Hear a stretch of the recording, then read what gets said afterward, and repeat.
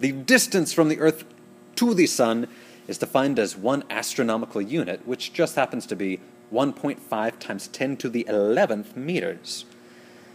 If the mass of the Sun is 2 times 10 to the 30th kilograms, and the mass of the Earth is 5.97 times 10 to the 24th kilograms, what is the magnitude of force between them? Well, let me draw a little picture of what's going on here.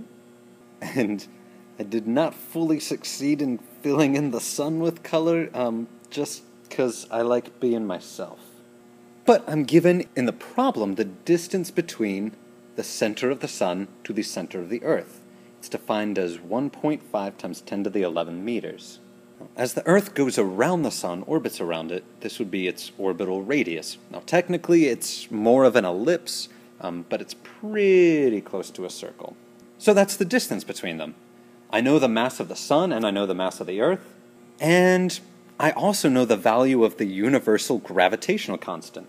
So I have all I need to put together the equation for the force of gravity between these two objects. And again, the force of gravity is g times mass 1 times mass 2 divided by r squared. So just plugging in the values that I'm given, I get 6.67 times 10 to the negative 11th times 2 times 10 to the 30th times 5.97 times 10 to the 24th, all over 1.5 times 10 to the 11th squared. And punching that out into my trusty calculator, I end up with about 3.54 times 10 to the 22nd newtons. That's a lot of force, except not so much. If you look at the Earth's mass and the Sun's mass, the acceleration would actually be pretty small for both of them. So here's what this means. This means the Earth feels that force and the Sun feels that force. Just following Newton's third law. The force that object 1 exerts on object 2 is the same as the force object 2 exerts on object 1.